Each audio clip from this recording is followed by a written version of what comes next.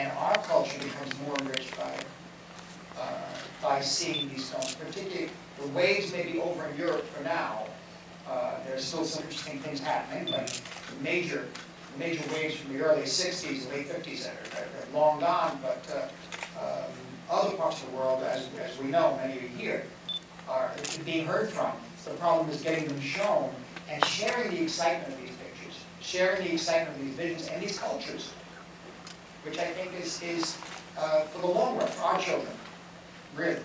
And quite honestly, I just get excited when I see a damn good movie. Anyway, there's only a few. It's his films and one or two since then that I felt that I could go out and talk about and really champion. But as I was making the speech in Paris, I mentioned his film, and he was sitting there. And so we met afterwards, and around the same time started the World Cinema Foundation, which is the idea of that foundation, along with the board of directors, all the Suleiman and Romano Olmi and Fatih Akin and Bertrand Tavernier, Kiarostami, and many others. Along that idea of the World Cinema Foundation is to help restore, find, first of all, and restore films from countries that are not able to have the ability, let's say, certain countries in Europe, England, and also America, the labs to restore, the finances, and also the storage, this sort of thing. How do you begin? Because it's an extraordinarily vast field.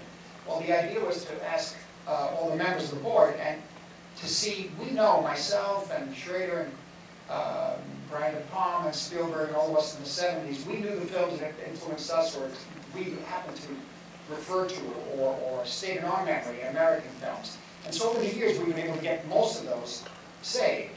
But what about Fatih Akin's inspiration and Suleiman's inspiration? What about the films that they saw that inspired them? And so it's become a situation where we do a number of films a year. And basically, a lot of it's detective work. I know that Fatih Akin, for example, had one film in mind called Dry Summer. And it was made in Turkey in the 60s, in Istanbul. And there was only one copy in the producer's closet in Istanbul. And he refused to show it to anyone. And so Fatih had to go there personally to implore him to give us the copy, to go to Gianluca Farinelli in Bologna, and they'll restore, that's where most of the restorations are being done. And then it was shown in Cannes. We usually use Cannes as a base for these films. The next step with these films is to get them distributed. In the meantime, at Cannes, someone asked me to come to Mali, and I was able to do it after, I forget, it was about 3 years ago. It was in December, and I spent 3